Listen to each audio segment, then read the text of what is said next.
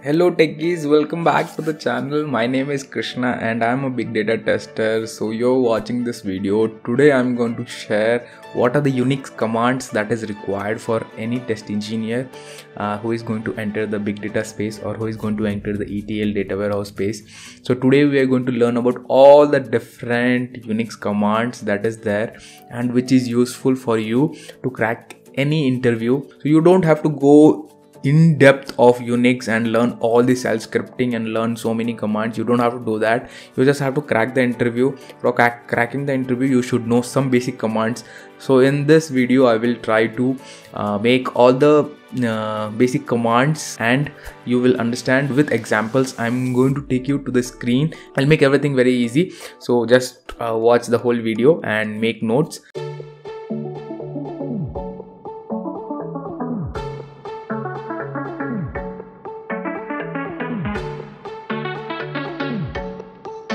Okay, here is the Oracle VirtualBox.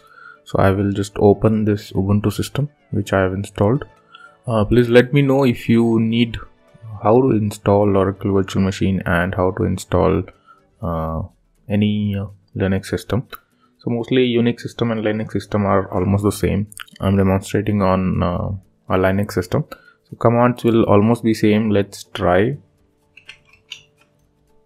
This is how your command prompt will look like. You can click on the Windows icon and then you can search bar, you can write CMD or you can type terminal and this box will open. So something like this will open whenever you are trying to access a Unix machine. So mostly when you are in a project, so what will happen is in the project you will get a Unix server where you will be connecting to the server through Putty. Okay, you'll be connecting to the server through Putty. But here I am demonstrating on Linux system, Ubuntu system. So you can practice all the Unix commands here. So all the commands are the same, but mostly you will be connecting through Putty or any other tool to connect to that Unix server. So simple command will be, suppose I can just write pwd present working directory. So if you do this, it will show me here home and krgd. So this is the correct directory I am working in. So if I do ls, that is list all the directories and the files. So these are the number of files and directory that is available currently in this current directory here, home krgd. In this directory we have these all directories. These blue are the directories, these white are the files. Okay, you can do ls -l.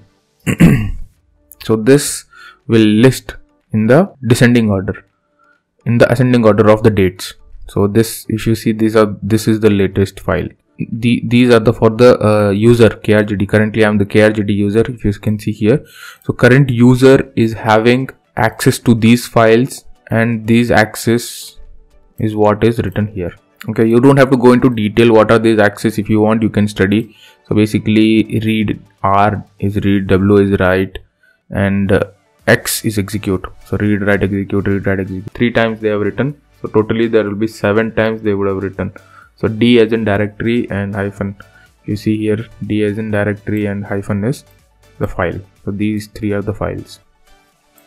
Okay, so I'll try to explain as much as possible, and this is with respect to all the testing engineers, what is required. So you don't have to go into detail how to write shell scripting, how to understand the scripts. So that is not something which is required in testing. So what is required, knowing or using basic Unix commands is what is required. So I'll just teach you what all the basic commands that you required while working, or even from the perspective of when they are asking for the interview. Okay, so just focus on this video. Within this, maybe within this half an hour to 1 hour, I'll explain all the Unix that is required for testing with whatever questions can be asked by the interviewer.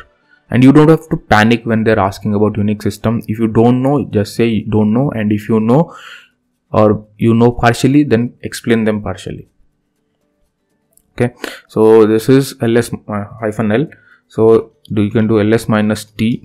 So minus t will give you from the dates on which these files are created, latest file to the oldest file. So mostly you can do ls minus ltr. If you do this, you will get the latest file at the bottom. So what happens is, here I only have very less files, so that's why you can see here. But when you're working in Unix system, there will be hundreds and thousands of millions of files. So what you can do is ls minus ltr, so that by the time you reach here, there will be a lot of scrolls and you will see the latest file just on top of where your cursor comes. So that way it will be very easy for you to see the latest files, because when you're working with Unix files, you will need to find the latest file, which is the latest file, and how to use it, how to open it, all that I will anyway teach in this. So you want to create a directory. So mkdir, make directory. Make directory, let's create one directory as tkk Techie Krishna Kayaking, and the directory is created. So let me clear it just by typing clear, clear. It will clear the whole screen. Then ls minus ltr. So I get tkk is a directory. If you see, this is in blue color, and if I see here, it is d. You see, I don't have all the access. Okay, so to get all the access, I can do chmod, change mode 777 on tkk. Okay, now the access is changed. Let's see again, ls minus ltr. See here, if you see the access, and here if you see, now tkk file, the user krgd have all the access to this particular directory. So whichever directory is highlighted, which is written in blue and highlighted in green, these color codes will mostly be similar. You can read the color codes, mostly be white, blue, green, like these color codes. You can read these color codes on Google and check. So mostly they'll not ask question with regards to color codes. But now if you see, after writing change mode 777, I gave all the access to tkk folder, to whom, which user? krgd user. To know the current user, what you can do is echo vcho. Echo is just to display, and you can type it, and user should be capital, $ and user. See, the current user is krgd. And if you write time, you will get the time. If you write date, you will get the current date.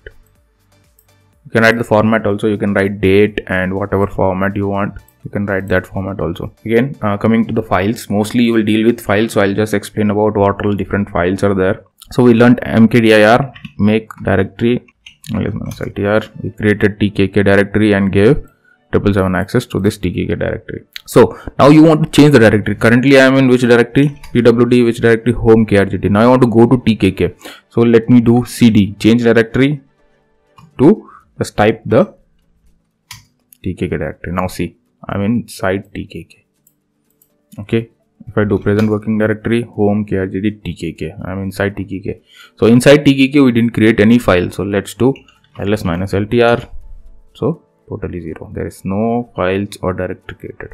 So let me create some more directory inside tkk. So make directory tkk1, make directory tkk2.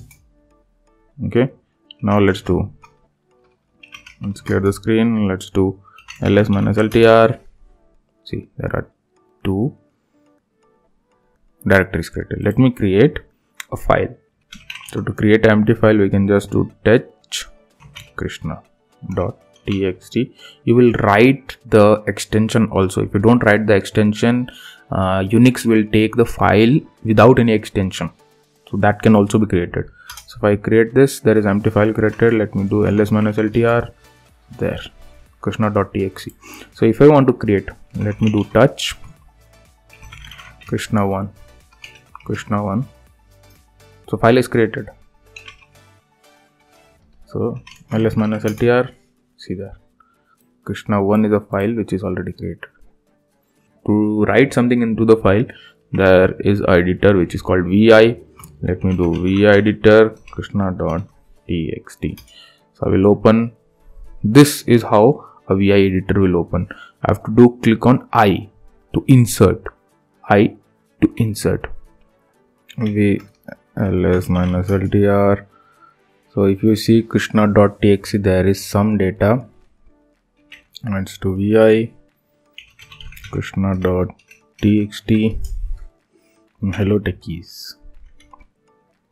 Okay, let me delete all this. I have to go insert hello techies, welcome back to the channel.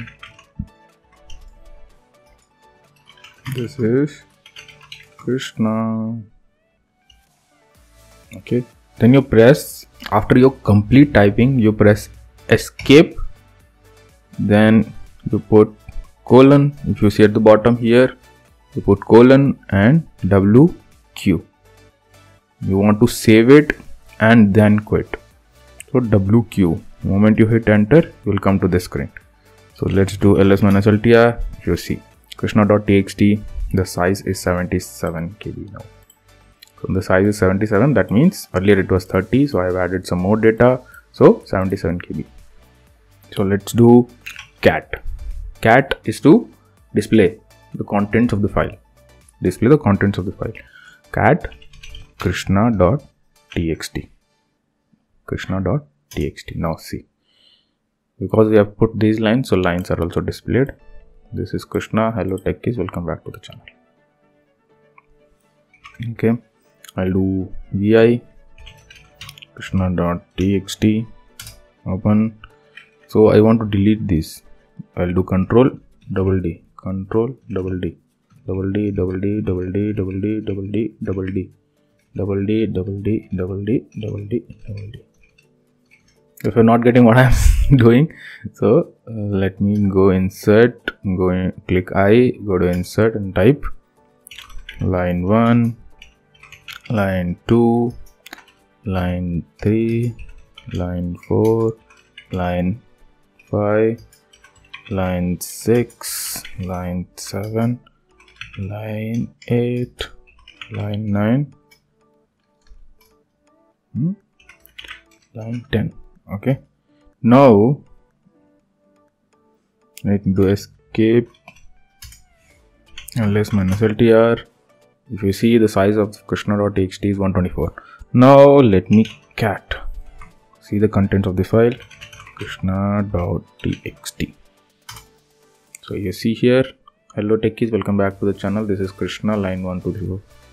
Now I want to delete this vi krishna.txt. You see this, I come to line 1, 2 and 3. I do control DD, line 1 deleted, DD line 2 deleted, line 3 deleted, line 4 deleted. So this is how control double D. You enter VI editor and put control double D. Now I'll do escape colon WQ at the bottom, enter. Come here, ls minus ltr. See the size of the file. Earlier it was 124, now it is 100 because I deleted some lines. If you want to see, let's do cat krishna.txt. See, line 1, 2, 3, 4 is deleted.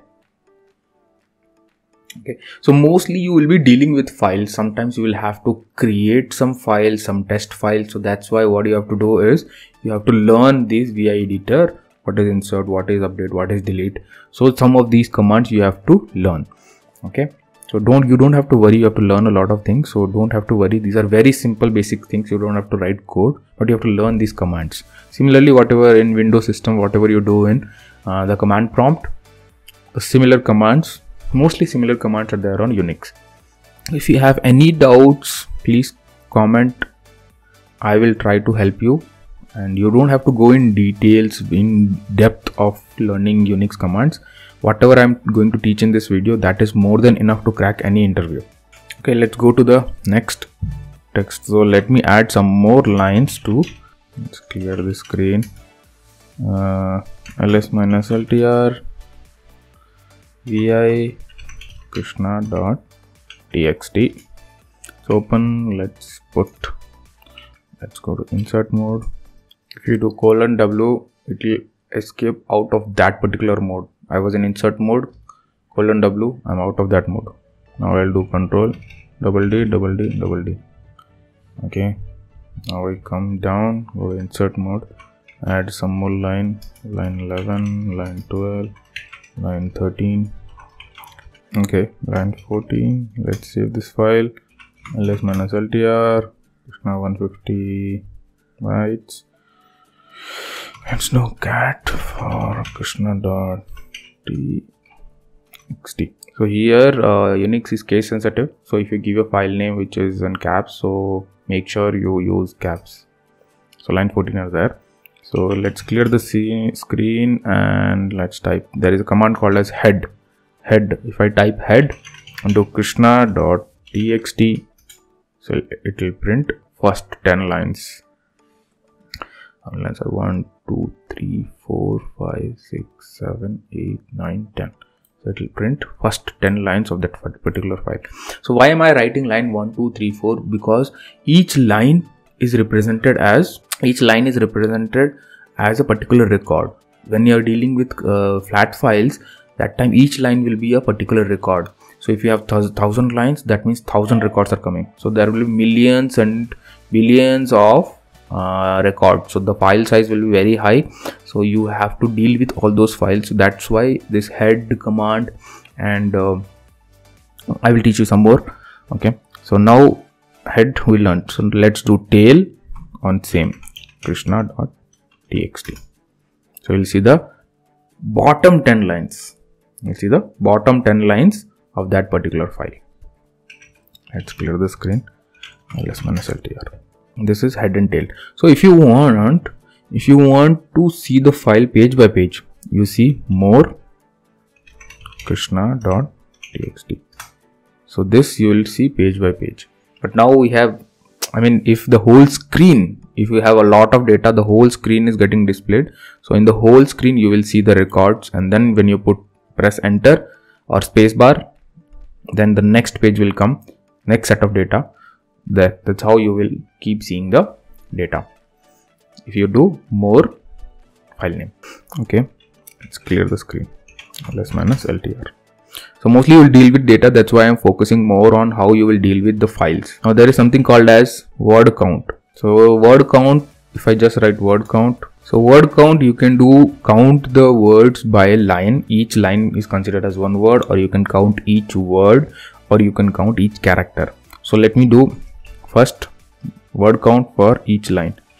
For which file? Krishna.txt. So here, if you see, there are 17 lines in Krishna.txt. Now I'll do for word count word or same file Krishna.txt. See, there are 24 words in Krishna.txt. Now word count for characters. If you use Putty, so what will happen the moment you highlight this, so this, when you highlight any word, so that is copied. You don't have to put Ctrl C, that is copied. The moment you come here wherever the cursor is and click the right mouse button, it will directly paste it. So you are getting, it's a trick. So if you double click a file or any name, if I double click this is copied. If I double click this is copied. So this is how it works in Unix system when you're using Putty. Here this will not work because I am using Ubuntu. It will not work, but in Putty, the moment you do double click, this is copied, and the moment you press the right mouse button, the data comes here. Whatever you double click, this Krishna 1 will come here. Now I am typing because I'm not using Putty. So here Krishna.txt by character. So there are 151 characters in Krishna.txt. So this is WC, which is word count. Let me clear this. So now already the video has become a little longer. So I'll create a part 2 of this video where I will upload a lot more commands where copy, move and other commands which will be very helpful for you. So please watch out for, if you're liking this video, please comment Unix. So the higher the comments, I will upload the video faster. The video is already recorded. If you type in Unix commands or just type Unix, the more the number of Unix comments come, I will upload the video sooner. Thank you guys for watching the video. Please watch out for part 2 where I'm going to discuss in depth of copy, move and lot other commands which will be very useful. The copy and move command where you will be dealing with files and moving and copying the data and how to compare the files, all that you will be learning in part 2. So please watch out for part 2, and if you want part 2, so please comment in the comment box Unix. The video is already recorded. If I get more comments, then I will upload the video very fast. Thank you for watching. Please follow me on LinkedIn and Instagram. I am very much active on LinkedIn and Instagram. So guys, see you in the next video. Bye bye.